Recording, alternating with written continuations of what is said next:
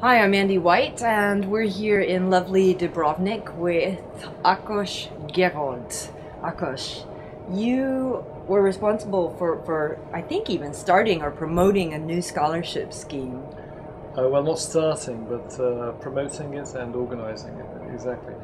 So the idea behind the local scholarship scheme was to try to bring as many people from the region of the former Yugoslavia to a BESIG conference, because unfortunately not too many people seem to know about BESIG and what we do, and we thought that this would be a great opportunity. I mean, organising the conference here in the region would be a great opportunity to bring as many of them here as possible, so that they become familiar with what BESIG has to offer and what kind of a warm family it is, and hopefully become members and enjoy the professional development opportunities.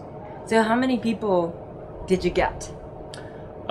Well, the numbers are 48, the official numbers, but I suppose we might have a few more, simply because there were a few people who came and registered on the door, and I don't have insight into that yet.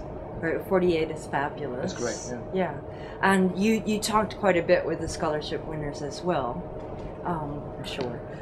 What were their reactions? 100% positive, I'm delighted to say, yeah, because they like the warmth. I mentioned the BESIG family. They like the warmth that they felt here, so that there are no barriers, and even regularly publishing authors are happy to talk to them and exchange experiences with them, and they're actually interested in their stories and in their learning and actual teaching experiences.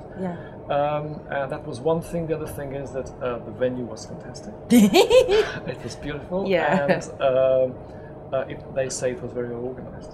Okay, excellent. Well, that's also, I have to say, a very big thanks to you. I really see it as a joint effort. I think that even though I was the one who contacted the local scholarship delegates, it was certainly a joint effort on the part of the committee, but I also would like to thank all the publisher representatives who helped us disseminate the word about there being a local scholarship out, and even the teachers who spread the words mouth to mouth to each other, and that's how we got these numbers. Great, fabulous. Thanks so much, Akos. Thank you. Thanks.